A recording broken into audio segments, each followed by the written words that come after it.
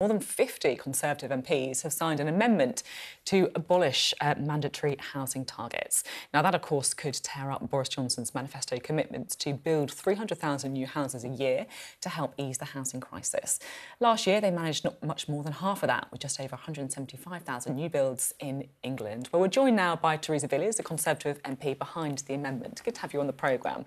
So what's the idea for the amendment, first of all? The amendment is to return local control over planning decisions to local communities. These targets, I think, are based on 2014 out-of-date population figures. They're disproportionately pushing for delivery in the crowded southeast. And to meet those targets in the southeast, there's a danger that we essentially risk making the same mistakes as the 60s and 70s with high-rise, high-density blocks, greenfield development, all of which would be damaging to our environment and the quality of life of many people. The government's now set to pull the vote completely tomorrow. Do you see that as a victory? I think it is an important victory, and I really welcome the government's decision on that, because they were sending a clear signal that they wanted to look at these issues again, and the Secretary of State has subsequently been out on the airways saying he really understands our concerns and he wants to try and provide some reassurance. So I hope that does happen. And have you been talking to ministers to get the reassurance that you want? Oh, again and again and again over a period of years. And that will obviously continue because, I mean, we can't continue as we are. I and many of my colleagues have felt like our constituencies are under siege. Of course, we need new homes, but they need to be the right homes in the right places. And they need to be supported by appropriate infrastructure. So in your conversations, have you seen a shift more recently then in the government's attitude on this, do you think? Well, in his public comments, the Secretary of State has repeatedly said that, you know, things do have to change and there needs to be a response to these backbench concerns. It remains to be seen what that response will be. I hope we do see some serious change, because I am gravely concerned about the impact on the environment of these targets and how they're operating at the moment. You've obviously got concerns about the environment, concerns about constituencies like your own, but I just want to read to you from the last manifesto, you know, the manifesto that you stood on. We will continue our progress towards our target of 300,000 homes a year by the mid-2020s.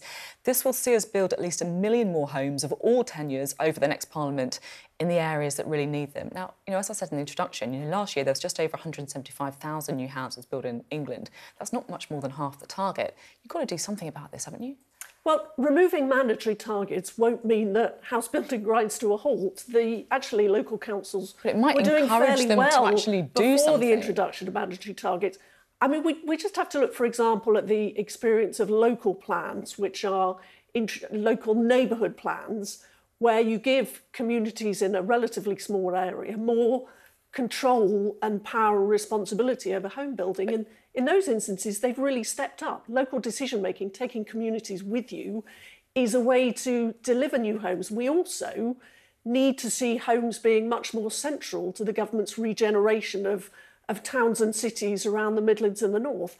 They can be a positive part of levelling up, whilst at the same time taking the pressure off some of the hotspots across the rest of the country, particularly the south and London. Come on, you can't really expect us to believe that, you know, local residents can be like, yep, let's have loads more homes in our communities. That's not how it works.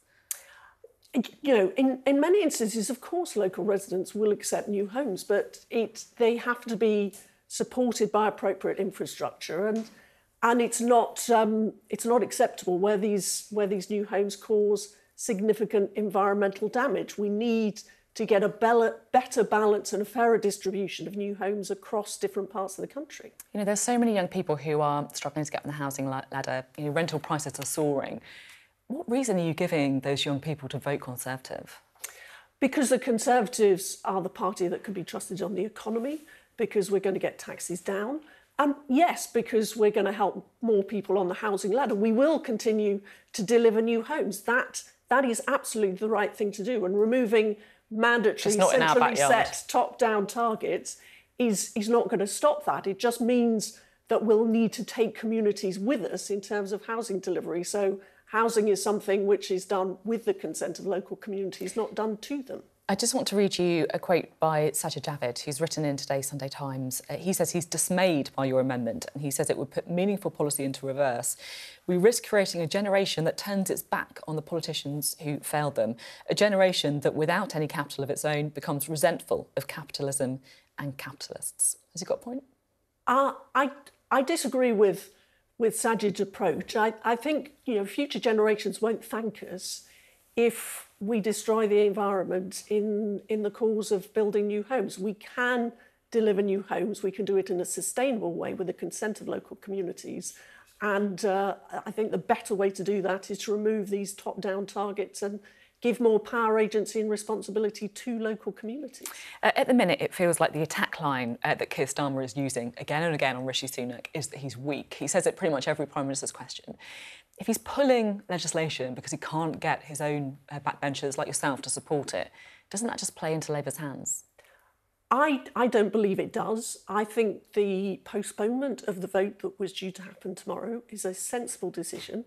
It demonstrates a Prime Minister and ministers who are willing to listen to the concerns of backbenchers made on behalf of our constituents. And just finally, while I've got you, Matt Hancock is in the final of I'm a Celebrity.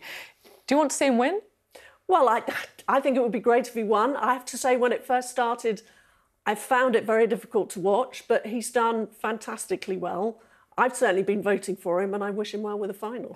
Oh, great, I love it. Then we've got a bit of an insight into who's voting for Matt Hancock. Why did you find it difficult to watch at the beginning? Well, I suppose it's a fairly sort of excruciating sort of thing to see people go through. Buried alive or gunged or made to eat various parts of animals' anatomies. But he's showed incredible resilience and bravery going through those tasks, and people can see him for the engaging and and sort of a great human being that he is. OK, thank you very much for being on the programme today. Theresa Villiers there.